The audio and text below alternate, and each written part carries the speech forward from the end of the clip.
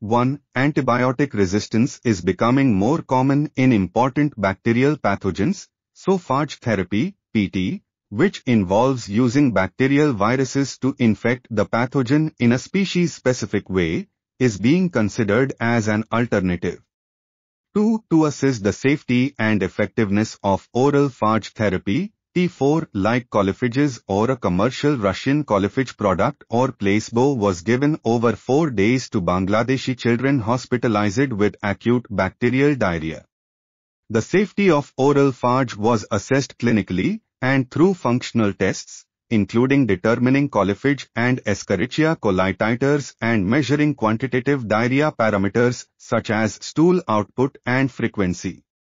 3. In addition to these tests, the study also examined the children's fecal microbiota by sequencing the 16S rRNA gene and sequencing the genomes of 4 fecal Streptococcus isolates. 4. The results showed that no adverse events attributable to oral phage application were observed, primary safety outcome. However, while fecal coliphage levels increased in treated children compared to control children, the titers did not show substantial intestinal phage replication, secondary microbiology outcome. 5. 60% of the children suffered from a microbiologically proven E. coli diarrhea, with the most common diagnosis being ETEC infections. Bacterial copathogens were also detected. Half of the patients contained phage-susceptible E. coli colonies in the stool.